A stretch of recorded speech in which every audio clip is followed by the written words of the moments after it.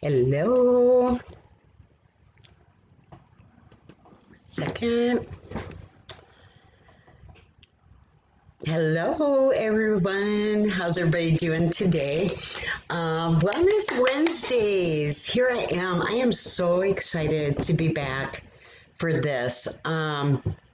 It's been weighing on my mind for quite a while, and as well as other things, but here I am. So here we go. If you're here, thank you so much.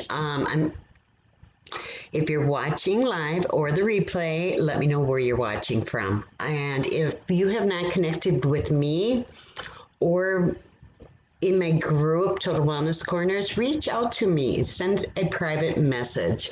You are missing out on lots and lots of free gifts, books.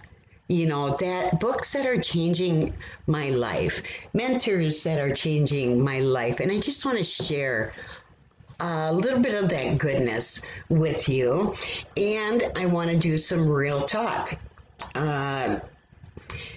Wellness covers so many areas. You have body, you have mind, you have soul.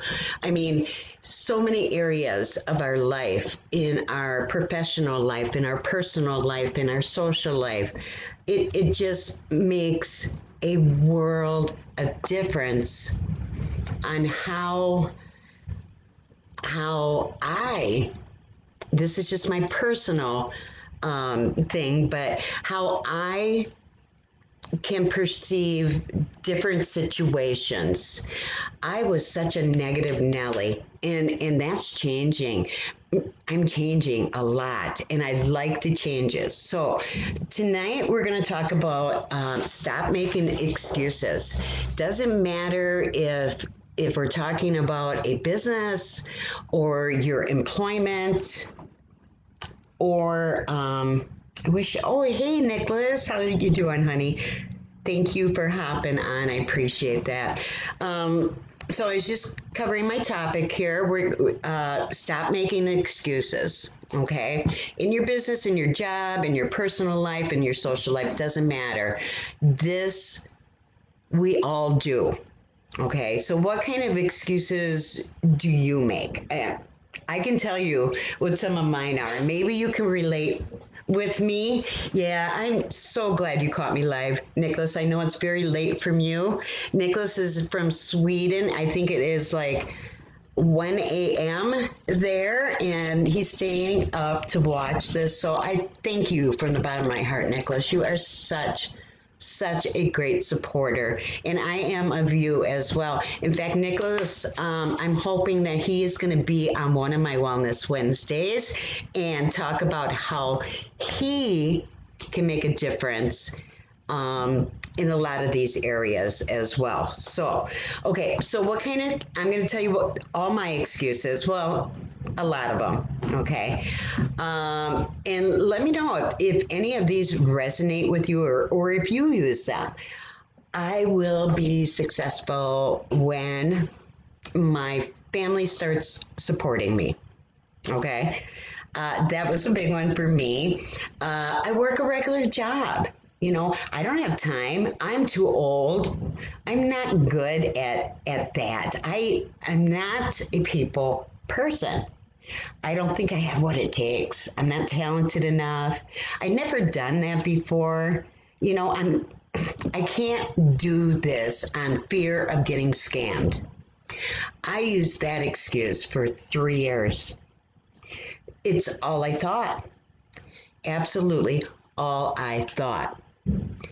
And so what I ended up doing is I was creating exactly what I was thinking about. Okay. I got scammed terribly 3 years ago. Okay. It's all I thought of. Every day, every night, every time I was reaching out to people or making new connections, it was always in the back of my mind. Okay. It made it impossible for me to make a sincere connection with real people. And that became my biggest hurdle. And it was also the biggest excuse I had to date. And I thought, you know what? All of my excuses were justified, every single one of them. I didn't realize this. I didn't realize what I was doing to myself and possibly to other people that I treated crude or rough because I was automatically assuming, you know, this person is wanting to do me harm, and you know what I mean. Instead of giving person a an honest chance to, most of those people I dealt with did nothing wrong. I was a total B. I was. I didn't. It's no wonder. I mean, I was pushing people away. I was. And if it weren't for my mentors, I think I still, and this I have not gotten over very long ago, not very long ago at all. You know, I still talk about it. I need to talk about it. I need to talk about it because if I can help one person not go through this, oh my Lord, that would be amazing. That's okay, Nicholas. I know we all have. And the thing is, we don't, I don't know, is there one person out there that has done any of the excuses that I have come up with, but you are still successful? I would love to know if somebody out there is like that. I mean, otherwise, I would say what I'm saying is pretty dead on just because of my personal experience.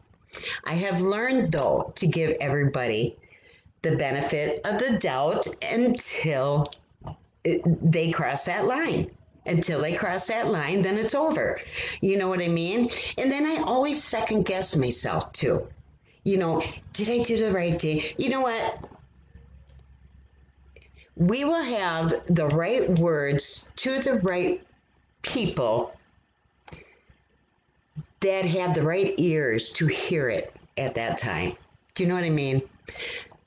I don't care. If I don't get along with somebody now, it's usually for a legitimate reason, and I don't even worry about it anymore. Moving on, moving on. I'm getting better at that, and I like that. That empowers me. That empowers me because I know that that will never happen again. Absolutely not. So we learn from our mistakes. We are not perfect. We have to make mistakes.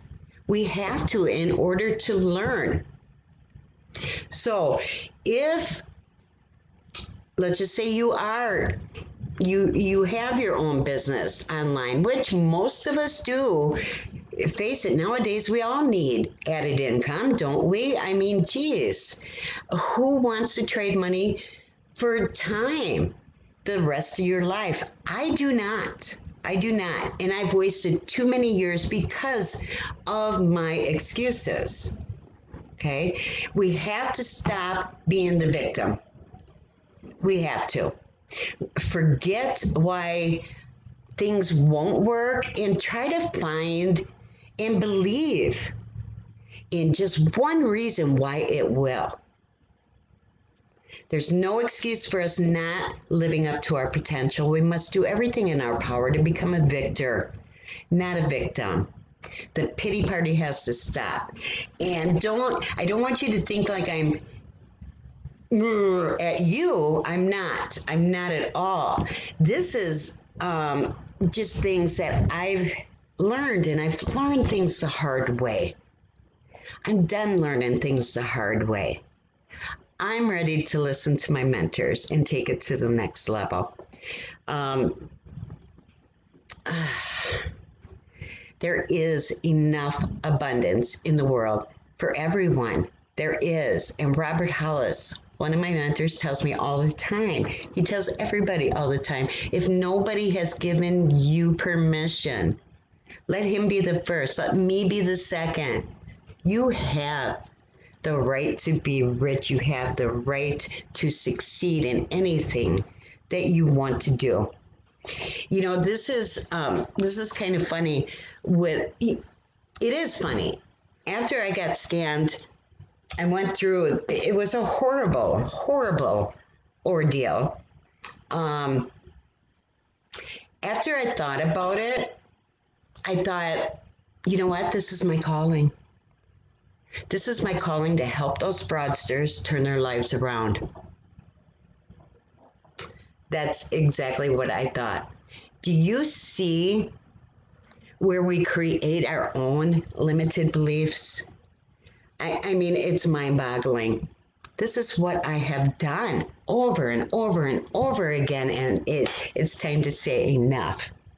Okay, let me tell you what my truths are. We need to be truthful. We need to not lie to ourselves. We have to get over our stinking thinking and actually get rid of our ego. Shut up, listen more than we talk to the people that are doing exactly what we want to be doing right now, and follow what they do. You know what I mean? Follow what they do. I could go on with this subject for a very long time. I don't want to bore you. I don't know if anybody's even here, but the sad news is most of us are completely unaware that we are even putting up these roadblocks. Many people have very sad pasts. You know, kids born, addicted to drugs, you've got abusive parents, you've got neglect, you've got rape, you've got murder in the family, all these horrible things. And we let those things control what we want in the present and what we want in the future. Whatever has happened in the past, we can't change that. It's past, it's done. Turn around, walk away, let it go, move on. It's not an easy task. And I will have one on how can we forgive? How can we move on? How can we forgive and just. My mentor taught me something that we can do to get over that. And like I said, I will do that in a different show, but we need to forgive. It doesn't mean we will ever forget, and you will probably never, ever get any kind of an apology. But if we stay in that moment, then you have given that person control over your life. It's time to take that control back now. Okay. That's all I got today. I hope you enjoyed this. I hope you got a little bit of value. It has become my passion to share my knowledge, what I have gone through in the past 5 years.